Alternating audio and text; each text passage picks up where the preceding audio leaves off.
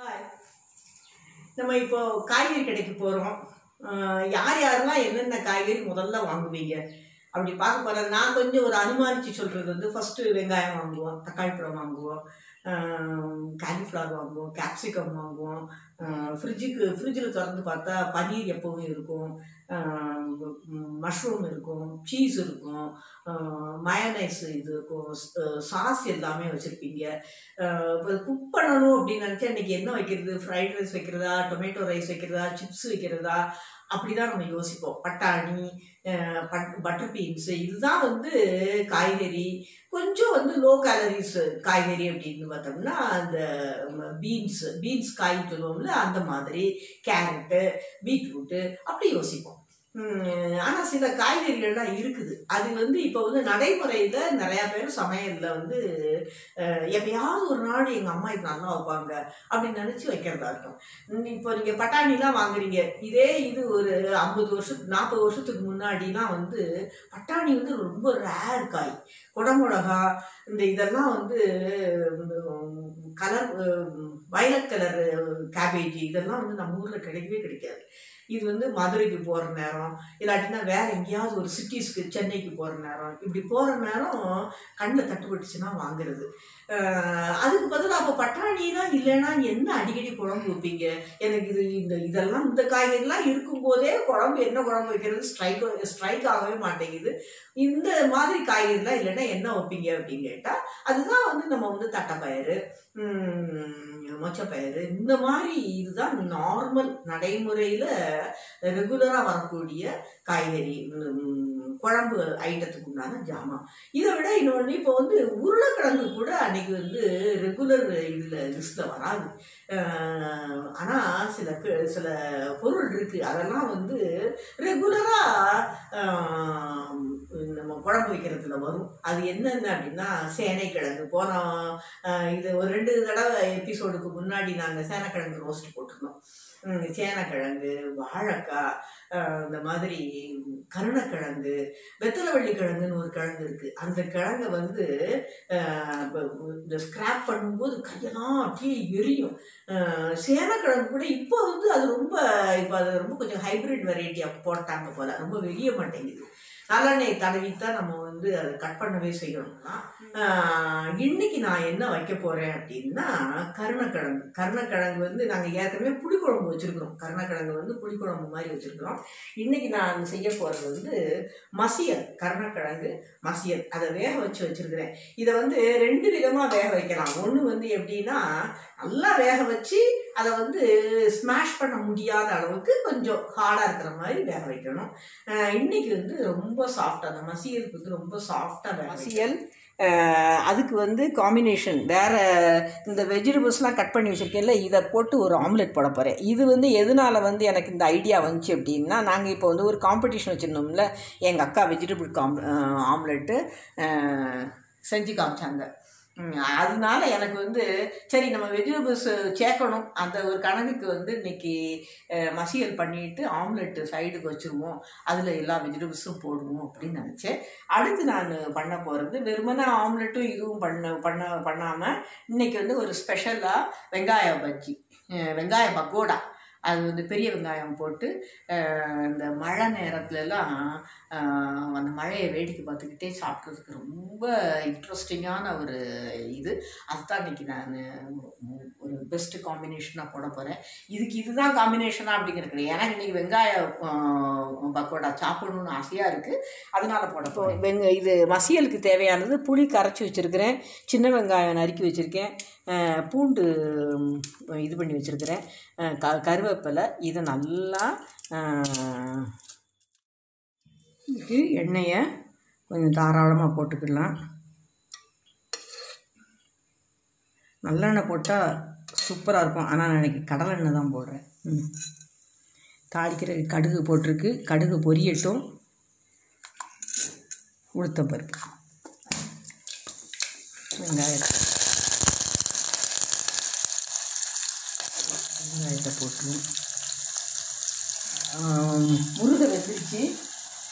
இப்போ கரைச்சி வச்சிருக்கிற இந்த புளி தண்ணியை ஊற்றிடுவோம். மஞ்சத்தூள், சில்லி பவுட்ரு அவங்கவுங்க காரத்துக்கு தகுந்த மாதிரி, புளிக்கு தகுந்த மாதிரியும் போடணும். புளி கொஞ்சம் கட்டியாக ஊற்றிக்கோங்கள, அதுக்கு தகுந்த மாதிரியும் போடணும். உப்பு, இது ஸ்மாஷ் பண்ணி வச்சுருக்கேன் நல்லா.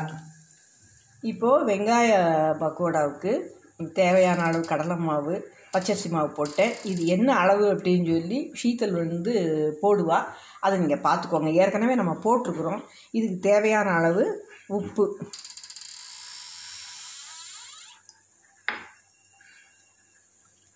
சில்லி பவுடரு சின்ன பிள்ளைங்க சாப்பிட்ற ஐட்டம்னா கொஞ்சம் கம்மியாக போட்டுக்கோங்க. பெருங்காயம், இது பஜ்ஜிக்கு மாதிரி மாவு நிறையா கரைக்கக்கூடாது. இந்த கருவேப்பிலை முதல்ல போட்டுக்கணும். இதில் எவ்வளவு வெங்காயத்தை போடுவோம், இது எல்லாத்தையும் இது பண்ணி விட்டு வெங்காயம் எவ்வளவு போட முடியுமோ அவ்வளோ போடுவோம். இதில் தண்ணி தெளித்து தான் இது பிணையணும். எல்லாருக்கும் தெரியும்.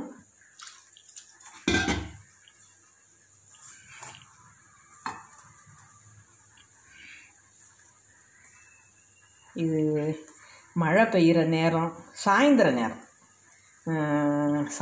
நேரம் மழை பெஞ்சு காற்று முகத்தில் மோதும் பார்த்திங்களா, அந்த நேரத்தில் ஒரு சிப்பு காஃபி, ஒரு வெங்காய பஜ்ஜி, அப்படி வெங்காய பக்கோடா அப்படி சாப்பிட்டா சூப்பராக இருக்கும். சில பொருட்களை அனுபவித்து சாப்பிடணும், என்ஜாய் பண்ணி சாப்பிடணும். சில இது பசிக்கு சாப்பிடணும், சில இது ருசிக்கு சாப்பிடணும், அப்படின்னு நிறைய இருக்குது. அங்கிள் சிரிக்கிறாரு நான் சொல்கிறத கேட்டு. இதெல்லாம் அனுபவித்து சாப்பிட்றது. கூடுமான வரைக்கும் உதுத்து போடுங்க. எனக்கு இது நிறைய இப்படி சொதக்குன்னு விழுந்துருச்சு.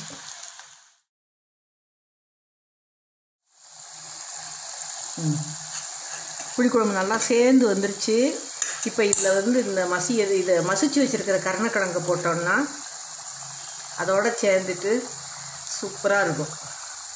அவ்வளோ ரொம்ப சிம்பிளான குழம்பு தான் இது.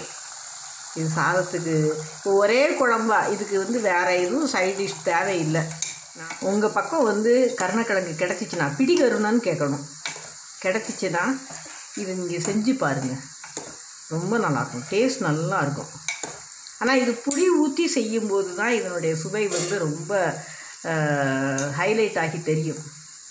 வேறு உருளைக்கிழங்கு மாதிரி, புட்டு உருளைக்கிழங்கு மாதிரி அப்படிலாம் செய்ய முடியாது. இது 2 நாளைக்கு வச்சு சாப்பிட்லாமா அப்படிலாம் வச்சு சாப்பிடுங்க, உங்களுக்கே தெரியும். இது ஈவினிங் ஸ்நாக்.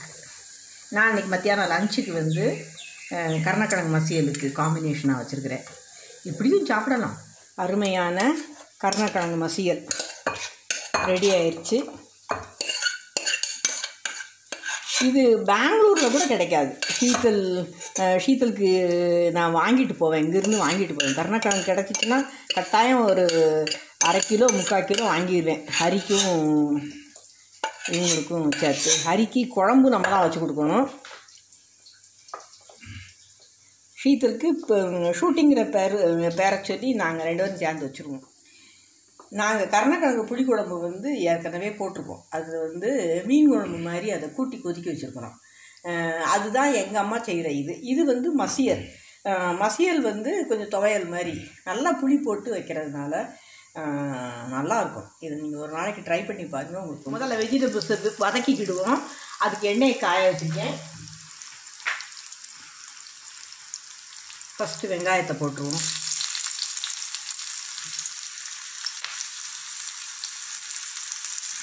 கொஞ்சம் வதங்கட்டும். எல்லாத்தையும் போட்டு வதக்கிடுவோம்.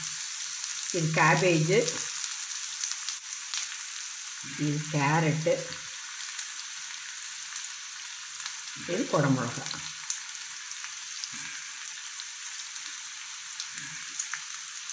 நான் போட்டுட்டு இதை இது முட்டையில் போட்டு தேவையான அளவுக்கு உப்பு போட்டு முட்டைக்கும் சேர்த்தே போட்டுடலாம்.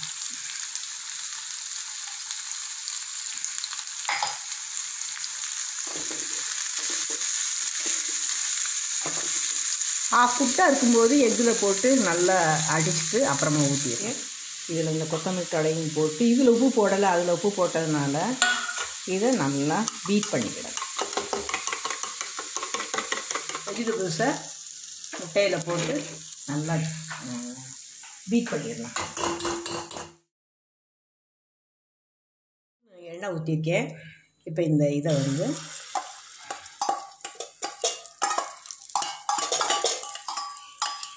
இதில் நீங்கள் சீஸ் போடுறதுனா போடலாம்.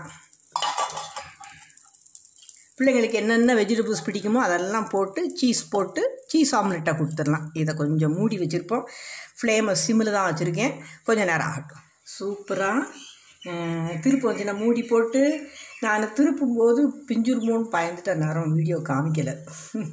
ஆனால் சூப்பராக திருப்ப வந்துச்சுன்னா ஏன்னா நல்லா வெந்திருக்குங்கிறதுனால நல்லா இது வந்துச்சு. இப்போ எவ்வளோ சூப்பராக வந்திருக்குது. பிள்ளைங்களுக்கு ரொம்ப பிடிச்ச உணவு நம்மளுடைய கிச்சனில் வந்து பிள்ளைகளுடைய ஆப்ஷன் என்னன்னு கேட்டால் ஆம்லெட் அப்படின்னு சொல்லுவாங்க. ஆம்லெட், ஆஃப் பாயில், எக்கில் இருந்து எதுனாலும் புரிஞ்சு எதுனாலும் சாப்பிடுவாங்க. அப்போ அவங்களுக்கு வந்து வெஜிடபிள்ஸோடு நீங்கள் சேர்த்து கொடுக்கும்போது உங்கள் மனசு ரொம்ப சந்தோஷப்படும். பிள்ளைகள் சாப்பிட்றாங்க, சாப்பிடும்போது வெஜிடபிள்ஸும் சேர்த்து சாப்பிட்றாங்க அப்படிங்கிறது. அந்த மாதிரியான ஒரு வெஜிடபிள் ஆம்லெட்.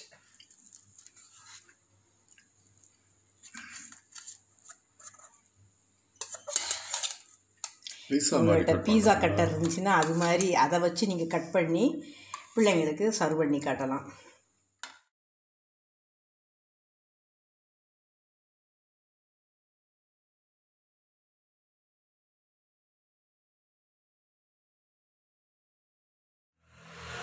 இந்த காம்பினேஷனில் நீங்களும் செஞ்சு பாருங்கள், உங்களுக்கு ரொம்ப பிடிக்கும். தனித்தனியாக உங்கள் எல்லாருக்கும் இது ரொம்ப பிடிச்ச இதை ஒரு நாளைக்கு சேர்ந்து சாப்பிடும்போது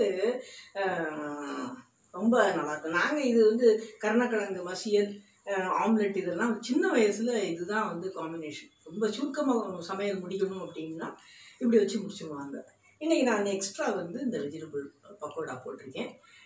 இதை நீங்களும் செஞ்சு பார்த்து உங்கள் ஃபேமிலியோட சந்தோஷமாக கொண்டாடுங்க.